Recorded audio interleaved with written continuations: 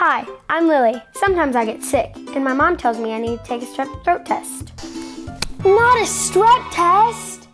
Really, it's not that bad if you follow these 3 tips. First, get into a comfortable position. Second, hold your favorite toy, blanket, or pet. Third, open up your mouth really big. Stick out your tongue and say, ah. When I open up and say, ah, my mom is going to put a popsicle stick on my tongue and tickle the back of my throat with a swab, but it's not that bad. It takes just a few minutes, and I don't have to go to the doctor's office. If you think your child has strep throat, click the link below to participate in a clinical trial at a site near you.